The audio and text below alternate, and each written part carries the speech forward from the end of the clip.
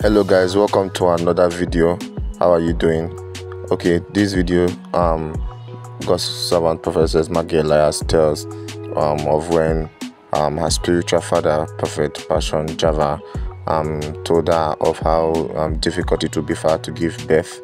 That was before they got married.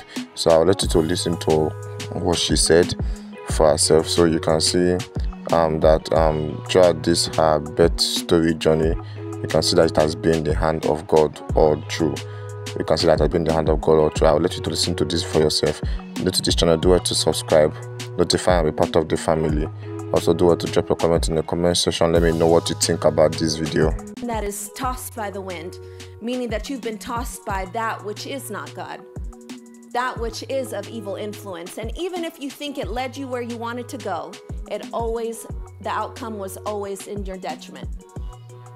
It never worked out. So we can now take inventory of the places in our life where, God, was that true of me? Did that happen there?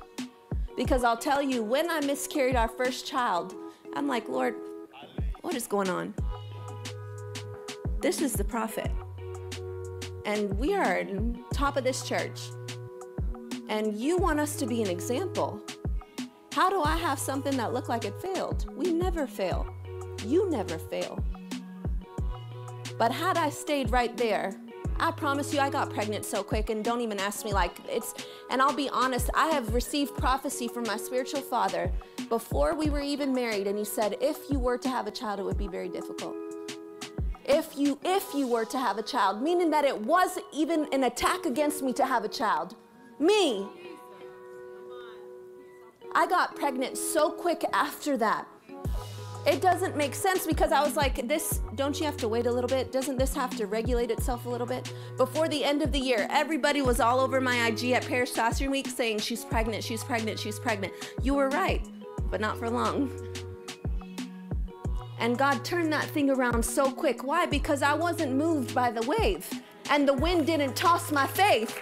And it didn't allow me to stand in the place where I could have been sorry for myself and feel like, God, you're not doing it for me. Amen.